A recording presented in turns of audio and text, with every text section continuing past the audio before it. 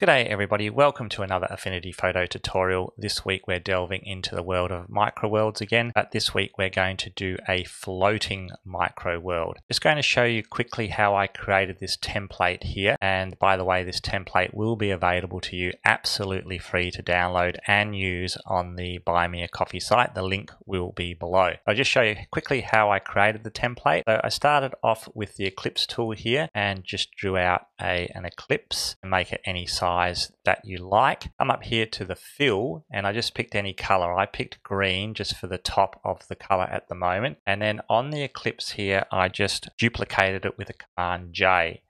Second ellipse I just changed the color to red so we could see it.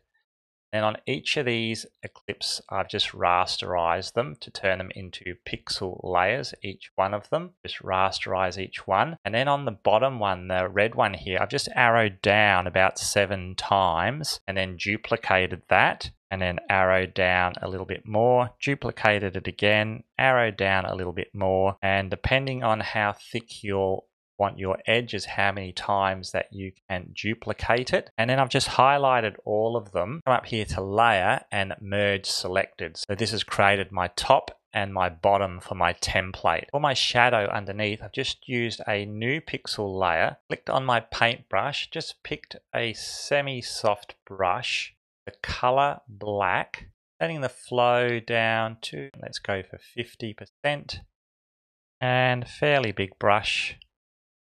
Made a dot underneath the world here and used my move tool to stretch that out. And that's just how I've created the template and the shadow. Okay, so let's go back to our template, and as usual, let's get started. So the first thing we'll do with our template is bring over the picture of the stone bridge. So let's just simply copy that one with a Command C. Come over to our template and Command V. Let's double click on our background picture and we can just resize that picture of our bridge. Command 0 to get back to normal size. And again, we're going to drop the opacity on this one so we can see through it. And we want to resize our bridge into position. And we want it to cover the whole of the circle here. I'm going to move mine up just so these little rocks here are just sticking out over the top, and I've got some water there. So that looks pretty good. On the top layer here, we're going to come up to select and selection from layer. Going to grab our selection brush tool here and make sure that the mode here is turned on that says add. Making sure we're clicking back on our stone bridge background. Let's make it bigger with our Command plus the picture. And now let's add these little sections into our picture here. Just around here, so we've got the lighthouse. Just holding my Option key down to get rid of this selection here. Gone over a little bit too much, making my brush quite small just to get these details in. Okay, once you're happy, Command 0. Now we can bring our opacity back up to 100%. And we can add a mask to our background here. Down here on our masks, we can just click on that and add a mask. That's given us our microworld selected inside that circle. The next thing we can do is get rid of our marching ants. We can use Command D or Escape on our keyboard, and it's looking pretty good. We can turn off the green top section now. We don't need that one. And we're going to do a little trick with this next one to get our really nice edge around the bottom here. I'm going to click on our red edge here that we created and go Command C. I'm going to come back to the picture of my stone bridge and Command V. Click on my move tool, and I want the texture down here on this brick wall for my edge. So I'm just going to position this little red edge that we created down here on the bridge, and I'm going to click again selection from layer. Make sure we're clicked on the background, and we can simply now Command C. We're just copying the selection of the bridge here back over to our template and Command V. Grab our move tool. Now we can just move this texture in place. We can now turn off the red edge here. We can just turn that off and simply move our new edge in place. Let's have a look at that. Looking pretty good. Let's bring this picture up a little bit bigger now.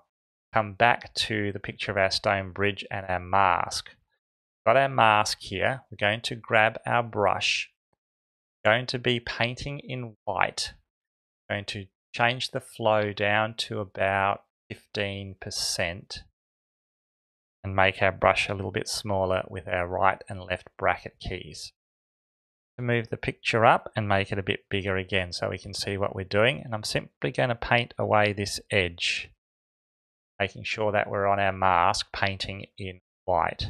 I'm going to paint away this edge on the bridge here. Make my brush a little bit smaller.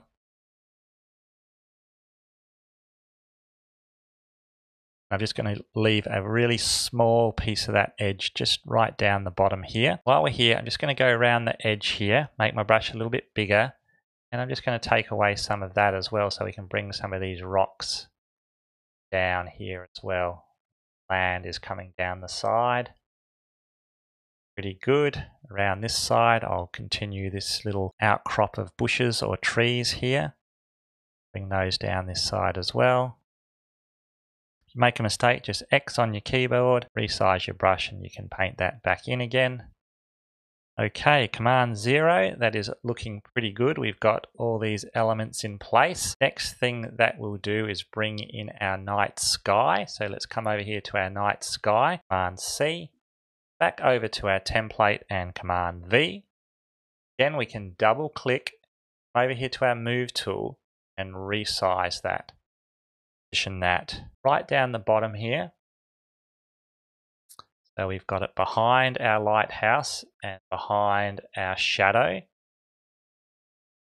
Position that in place. Pretty good about there. I'm happy with that. The next thing I'm going to do is make my planet, my moon. I'm going to make my own moon. So I'm going to come over to this picture of this texture here. I'm going to use my elliptical marquee tool.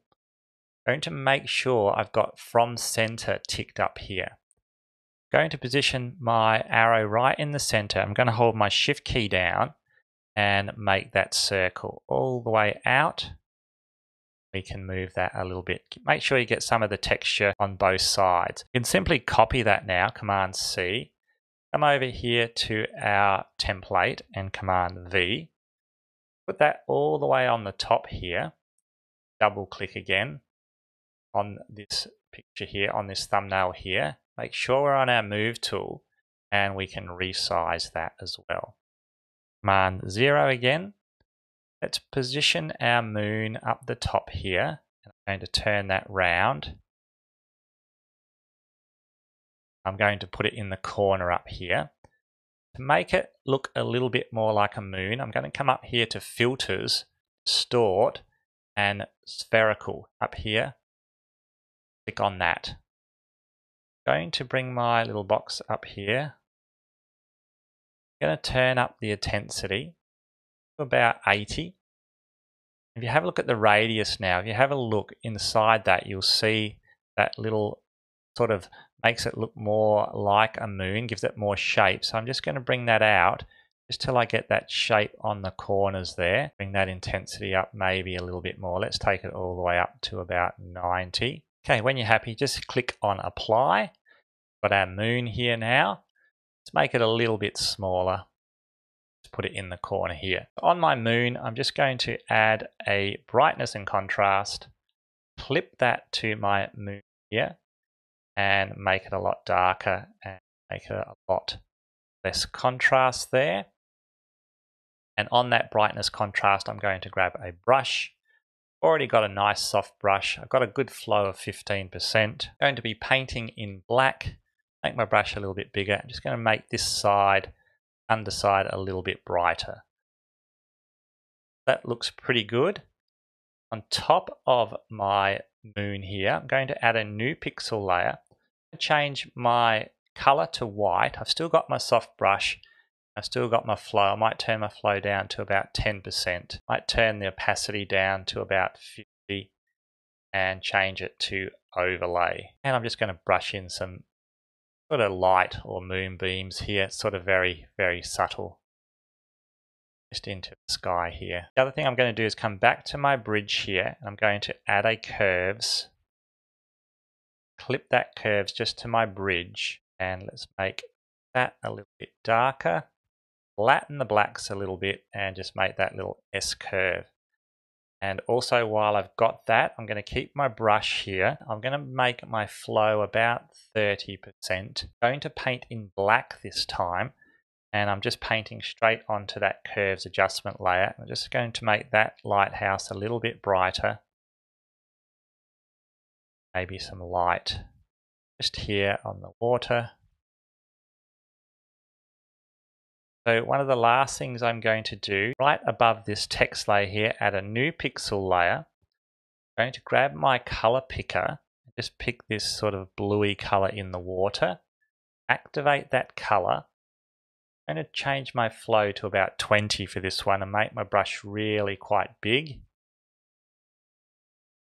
Just finish off this picture, just putting a little bit of that blue in the background. And there you go, everybody. That is my floating micro world in Affinity Photo. We've created our own little planet as well. If you have enjoyed the tutorial, please don't forget to subscribe. Don't forget to hit that notification bell so you know when I upload my next video. If you would like to support my channel, head over to the Buy Me a Coffee site. You can support my channel there. While you're there, you can grab that template, the absolutely free template, so you can create your own micro world. Until next time, I'll say to you, stay well, stay safe, and I'll see you in the next video.